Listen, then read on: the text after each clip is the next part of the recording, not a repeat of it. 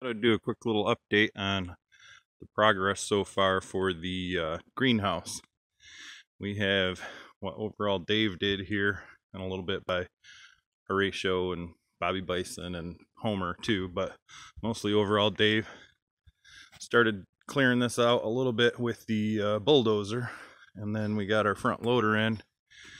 So I've been out here digging down. We want to go 7 feet deep so we can put in some underground air vents. So we're about 5 feet down now.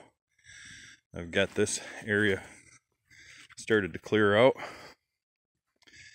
and I went down this path, and then I also came down from this path.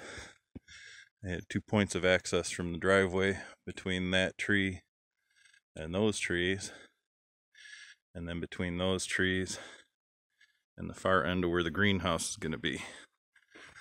So we're pretty deep here. I guess we're probably 5, almost 6 feet from the bottom of where I've gone to so far up to the top. And then if we look here,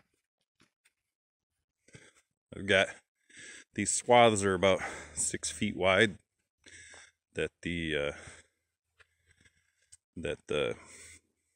front end loader will take out. So I've got 6, 12, 18, 24, 30 feet wide from this side, and then probably another 20 feet from that side.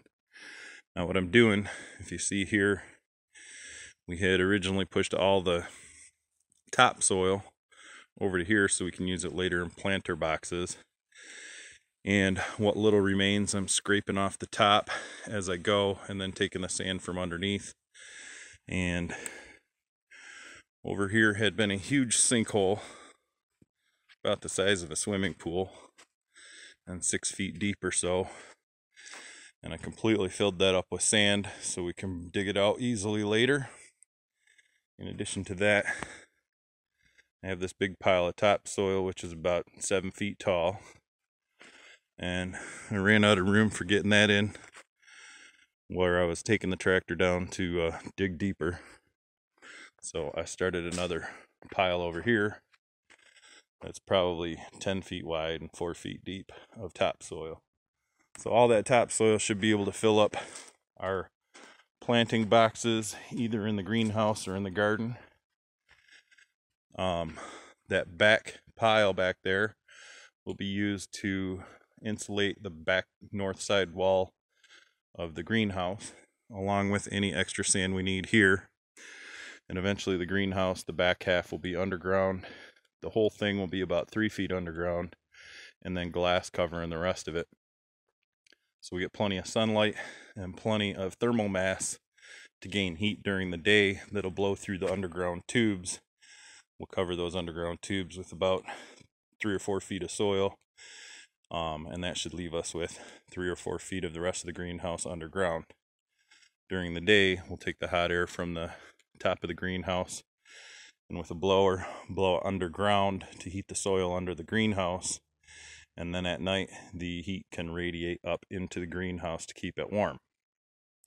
So that's where we're at with the greenhouse so far. Got lots more to go, but we're making good progress. I was happy yesterday to be finally able to break through from that path over there to this path over here. So that's where we're at. If you like what we're doing, feel free to subscribe to our channel and like the video. And if you want, continue with us on our journey to building this beautiful greenhouse. Hopefully eventually we'll have some